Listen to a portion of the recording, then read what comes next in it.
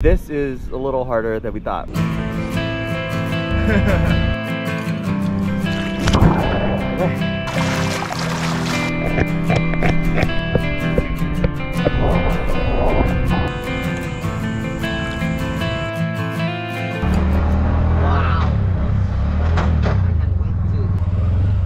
Training day for Carl. Meet our new cameraman.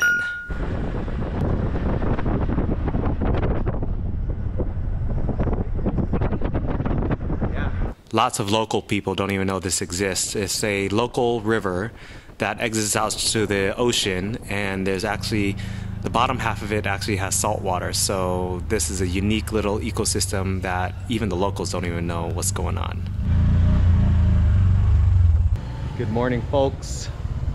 Welcome to another pursuit. All right, guys, so today we are at the bridge. Literally, this bridge goes to nowhere. It's a flaw in design. They built this bridge that went straight directly into a historical church, and they ended it on the other side. So we'll show you in a little bit here what that looks like. But apparently what's going on is we were talking about, okay, what are we gonna do? What are we gonna do tomorrow for fun? And the conversation came out that there is some, is this salt water or fresh water? Brackish. Oh, brackish water. So it's kind of mixed in with a little salt water.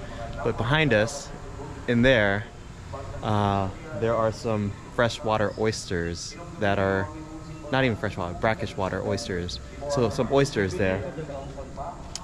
And we're gonna dive and knock some off the rocks there or the concrete piers and get some lunch for us. So we got up to hit the low tide, and it's about 6 a.m. in the morning here, and we're gonna go get some oysters. You're gonna see a lot of damaged areas, piers, walls, lights, and everything. This place was just hit really hard last December with a huge typhoon and also a huge flood, the ones that broke the record. And it's pretty sad, but the town is recovering. Strong people.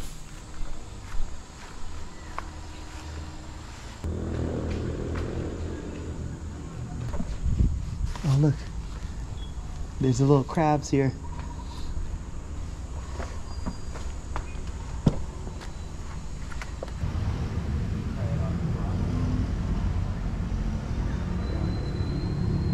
I had no idea what to expect, and the water was murky. I didn't think we would be able to see under the water, but to our surprise,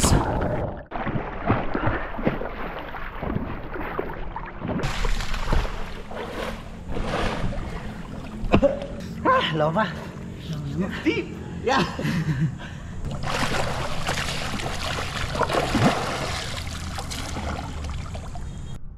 This is a small one. Look at it. See, you almost have to smash it. But I know which ones to look for, but Yeah, that's the right one. I think it's too small. this might just be the shell. Oh, the outer yeah. shell. There's nothing in there. There's nothing in there.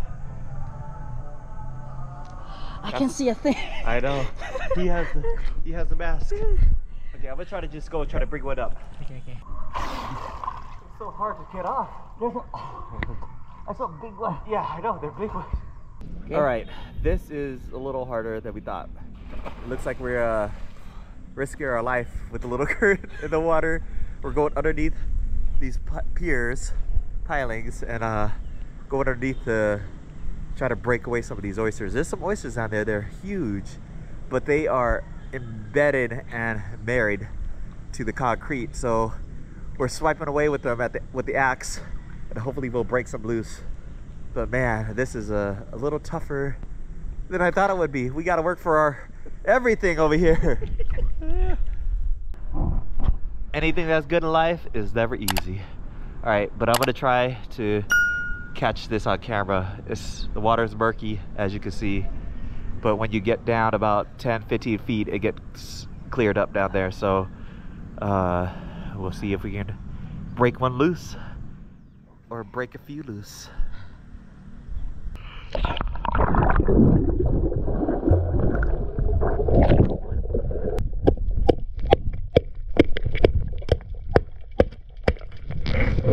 Pretty dark down there.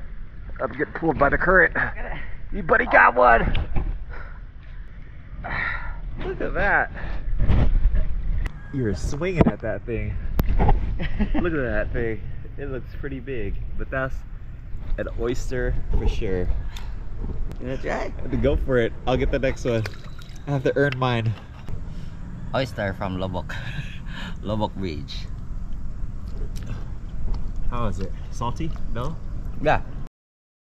It's salty. Ah. Because it's why on the top is fresh, but underneath is salty. Alright, I'm gonna try to get one. It's my turn.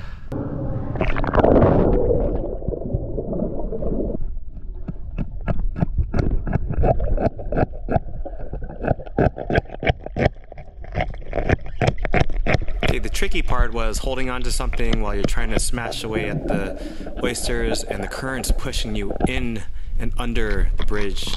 And so with all the debris from the storm before, there's logs and stuff, so you just don't want to get caught and stuck down there.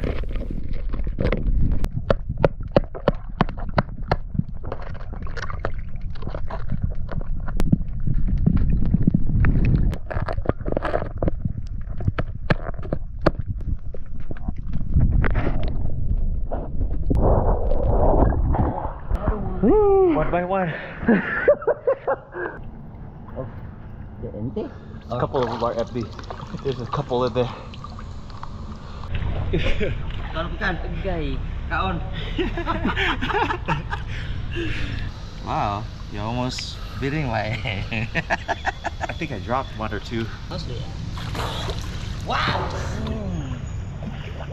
I think we figured out a little bit of it. We got to go a little deeper, go from the bottom ones that are clumped up together and try to break them off as little grouplings.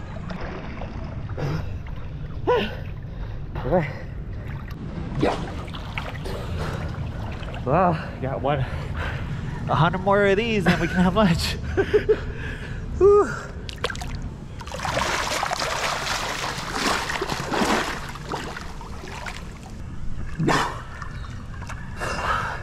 Wow. One by one. Gloves is a must when dealing with this stuff. Wow, that's fast. If they're stacked up on each other, it breaks off easier.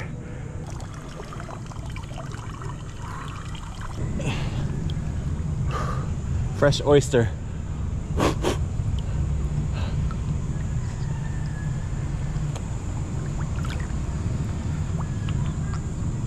Very salty. Very fresh. Very plain. Not a lot of flavor. Yeah.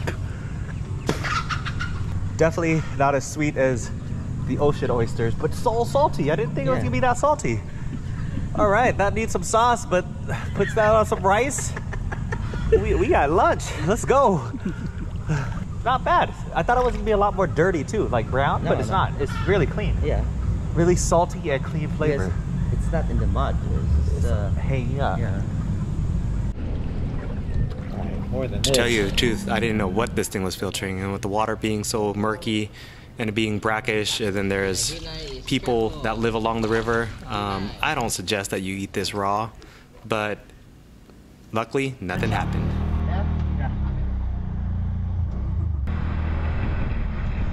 So in my culture in Cambodia, there is a dip called tak trai jlo, and it is a lemon, garlic, sugar, and fish sauce base that we're gonna prepare to make with these, and we're gonna barbecue these up, just not fully cooked, but like medium rare, and keep them juicy, and we're gonna cook this up and enjoy. The Pursuit of Coconuts, the first ever YouTube channel documenting the startup of a crowd-funded social enterprise.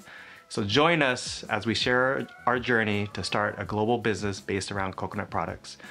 We'll need your help, your insight and your support to make it all possible. The Pursuit of Coconuts is just more than a blog. It's a tribe here to change the world of business. So join us on the pursuit of coconuts.